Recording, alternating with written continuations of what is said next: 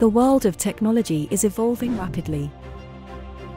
The arrival of AI and generative AI has opened up numerous possibilities for businesses.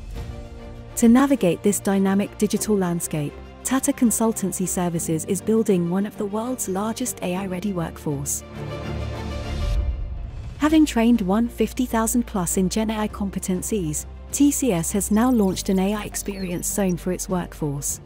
We want all of our associates to actually be AI ready.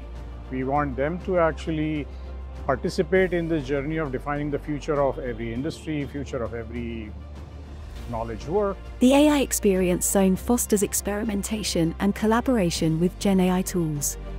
The AI Experience Zone offers distinct immersive environments for each employee, access to cutting-edge GenAI-powered applications and tutorials covering essential GenAI concepts.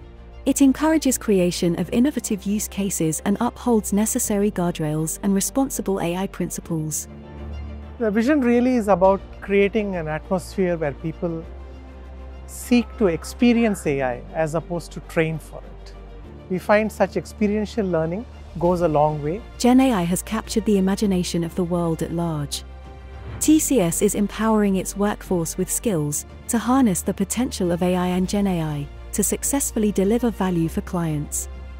Customers are looking to us to say in which aspects of their enterprise value chain can they consume generative AI. And we, as a consequence, are looking at the technology space, that is how they engineer software, how they can become AI-first organizations, how they can consume both AI and the cloud to create bigger and better business outcomes. So getting the workforce to first of all understand the deep parts of the technology as well as how to effectively utilize that technology to actually redefine their own work is going to be crucial for defining the future of not only our industry but every industry. It's all about understanding AI and GenAI and finding ways to apply all of these techniques to real-world problems. Tata Consultancy Services, committed to becoming an AI-first organization.